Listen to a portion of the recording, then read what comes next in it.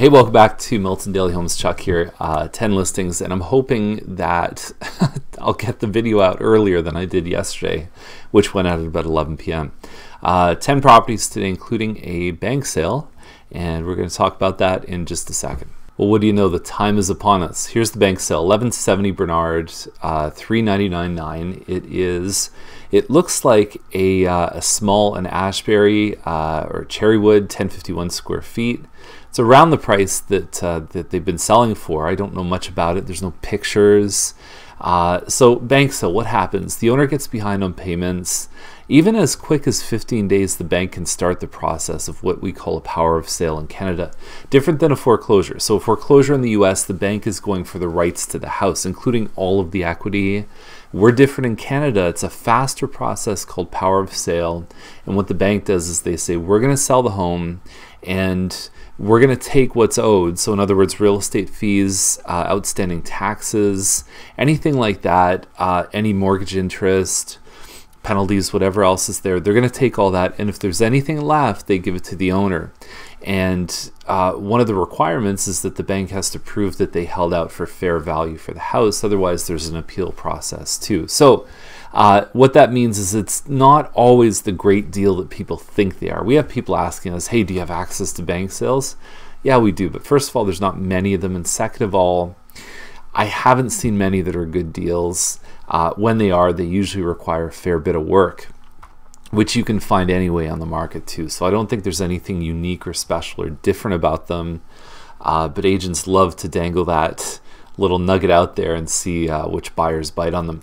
What buyers who respond to that usually want is a good deal. And of course, that's what we're looking for when we help someone as a buyer. So anyway, it's not all good, but it's not all bad too. So there's usually a schedule that the bank puts in, or the lender, I should say, that says there's a couple things. Number one, if there's any problems after closing or anything else, so guess what? Buyer beware. So there's no warranties, nothing, which is different than if you buy a non-bank sale, which you still have some recourse if there's something that's wrong.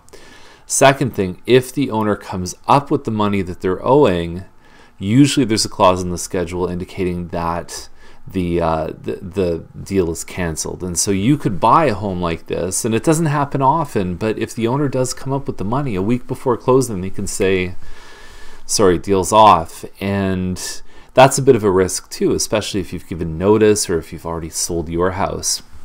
This is obviously a first-time buyer's house, so I think it's more common that you've given notice to your landlord that you're getting out of it. So same as anything else, you've got to make sure you do your due diligence. You've got to know the values and make sure you're not overpaying for something like this. But they're not the golden opportunity that a lot of people think they are. And I've sold them for the bank too, so I've seen both sides of the equation.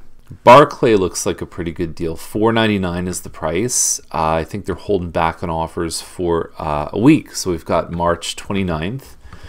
Good looking floors, nice kitchen, bit of a deck in the back. Doesn't get a lot of value. I mean, any landscaping, we're talking about maybe 20 cents on the dollar that you actually get back on average. 3 bedrooms upstairs. There's 2 full bathrooms. The master ensuite just has a shower and no tub. And got a finished basement here too. So the precedents for these have been floating anywhere from about $505 to $515 for something of similar quality. And I think these guys will be about the same. You can see, it's hard to tell in the pictures. Sometimes I open the virtual tour up, but the roof looks a little bit ragged in the picture. And it is around that time where a lot of the homes in this area have started to replace the roof. So work that into your budget, because once you put a roof on, the return on that investment is very low. So Lot Crescent's the next one up, $649. And I don't really understand the thought process when a home, the same model, on the same street, with the same features, including backyard and green space, has sold for under $600,000. And I don't understand the connection there where a seller of a home like this would say, I know what we'll do. We'll list at $650. It doesn't make sense to me when there's a home like a couple doors down that's almost the same as yours, just sold for more than $50,000 less. Anyway, they can try, and I'm sure they'll learn quickly that the marketplace is educated and buyers are comparison shoppers. And I don't think there's anything that would justify a price like this. They're nice homes. People paid probably more than fair market value for these homes when they were first built from the builder. And luckily the market has improved. They're nice. There's nothing wrong with them. But I just think that the comparison method starts to fail when you look at this price compared to the last sale on the street. So what I said on Lot Crescent probably applies to Bartleman and McFerrin as well. So Wettlaufer is 1.189, and I think when you're playing in this price range, first of all, we've talked many times in Daily Homes, what you need to break $1 million is to have privacy. And so they have this one here. It looks like they have a pie-shaped lot. So 50 in the front, 59 in the back. Nice views, great deck. This is one of my favorite floor plans. I believe it's a red cedar. You can see from this rotunda breakfast area. Upstairs, it's the access point for all the things in the master bedroom. It's got a nice floor plan, but the pictures aren't doing it. And if you don't impress people online, they're not going to want to come and see it in person. That's the round area up in the master bedroom.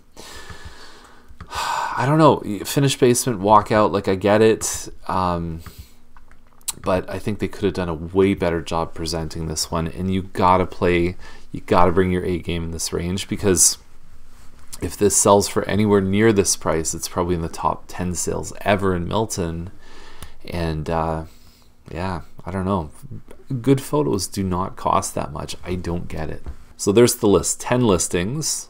I hope I'm not bitter. I'm not bitter, am I? There's no silver lining here. I'm a happy person, but come on, like we gotta step our games up. A good A market is no excuse for C effort, and that's the thought I'll leave you with. Have a great day, and we'll see you tomorrow.